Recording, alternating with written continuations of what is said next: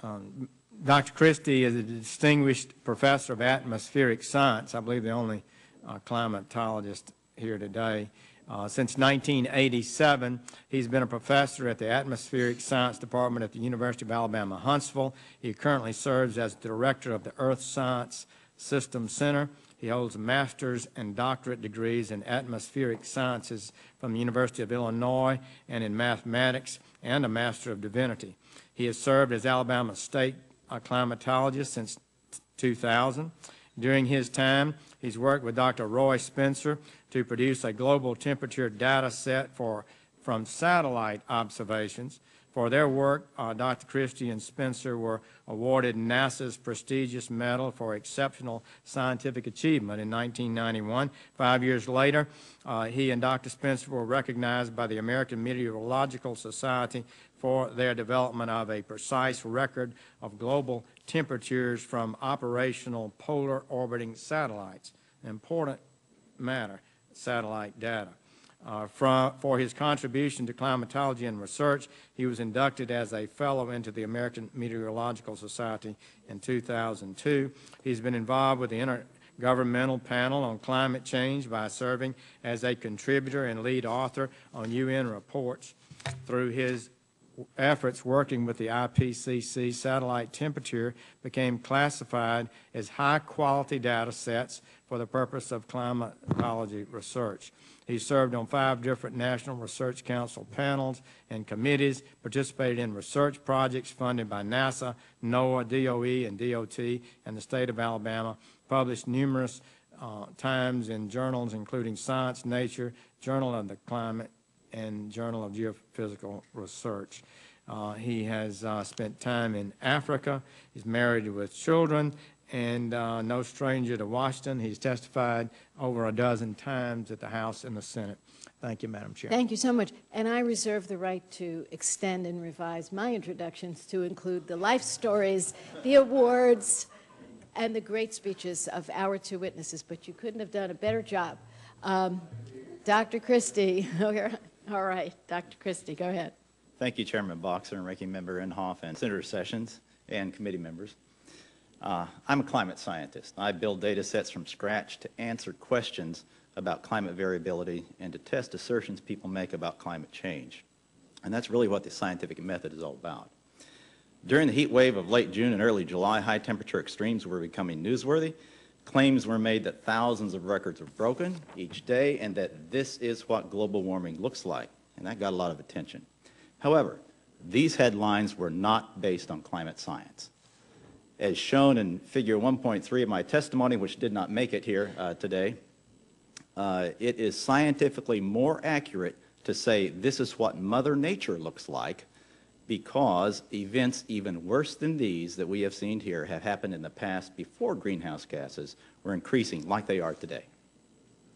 Now, it gives some people great comfort to offer a quick and easy answer when weather strays from the average rather than struggle with what the real truth is. The real truth is we don't know enough about the climate to even predict events like this.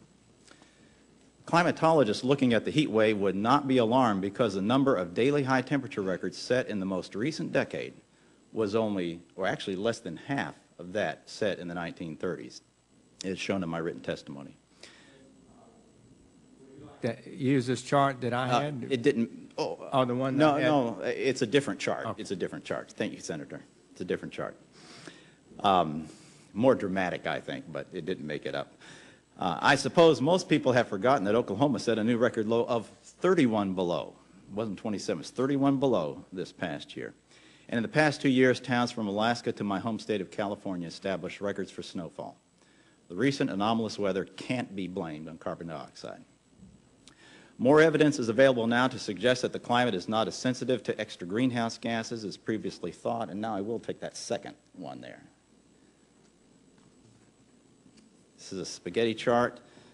There are 34 climate models on there, but if you just focus on the black line that Senator Sessions showed earlier, that is what the models indicate should be happening now, and yet the real world, where the circles are, you see at the bottom, is what has actually happened.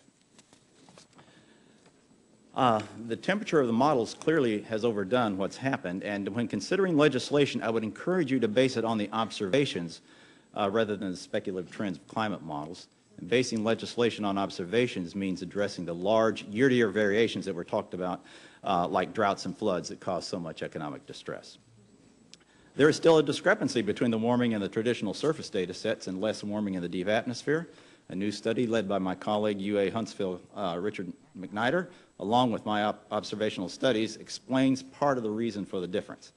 When the surface and air around a thermometer station are disturbed by, say, urbanization, farming, aerosols, and so on, nighttime surface temperatures will appear to warm due to a complicated turbulent process, not the greenhouse effect.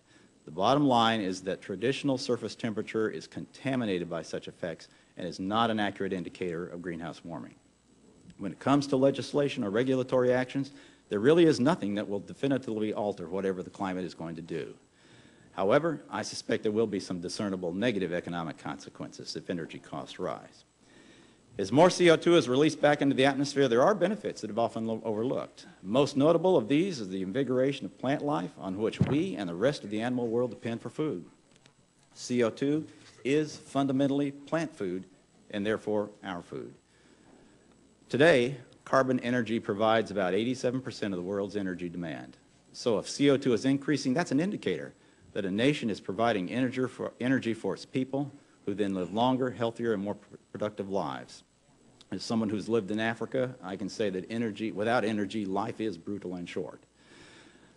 So this is a goal of poor countries, to access energy. So I'll close with this unpleasant thought.